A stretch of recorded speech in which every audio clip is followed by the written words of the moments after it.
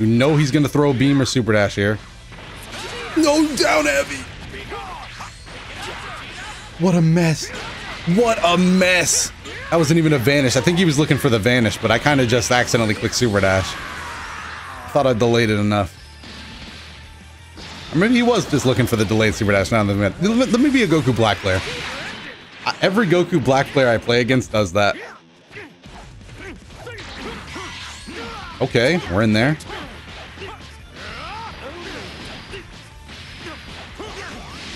It doesn't connect. It doesn't matter. I was... What? Why would you wake up Dragon Rush? Okay, he also has 7 bars. Yeah, it's time to use him. I agree. You gotta use him. On the last character, especially, he's gonna DP. He's gonna run up and DP. Oh my god. Alright, I've just forced my hand.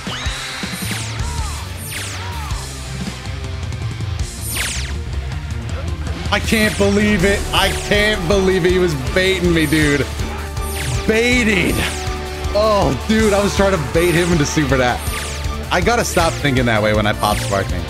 Nobody's trying to come in. Nobody's gonna super dash on you with sparking. They're waiting for you to super dash. Oh god, what a first match. All right. Let's shake the rust off.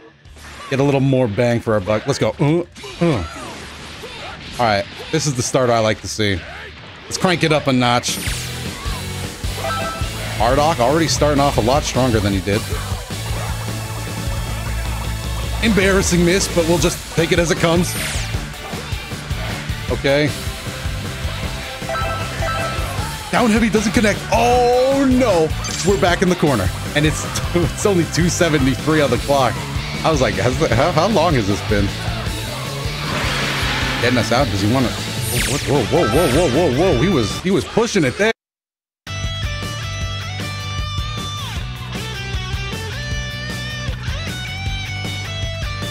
Here comes a mighty warrior. Time to begin the match.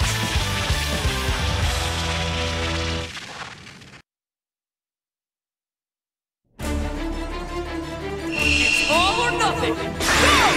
Go!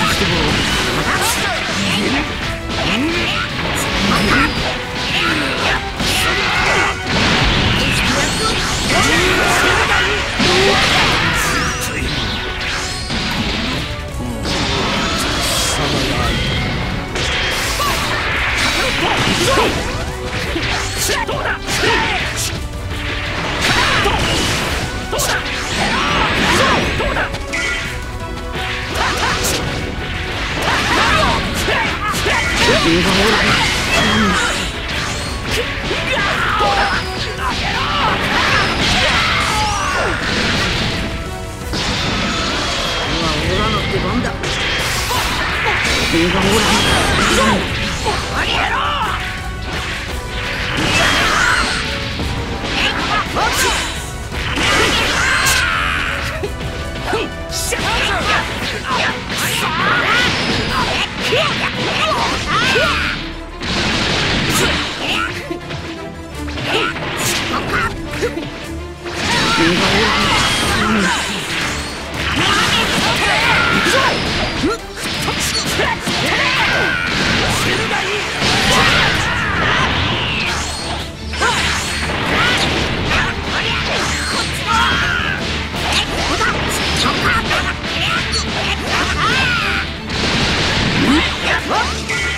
んだけど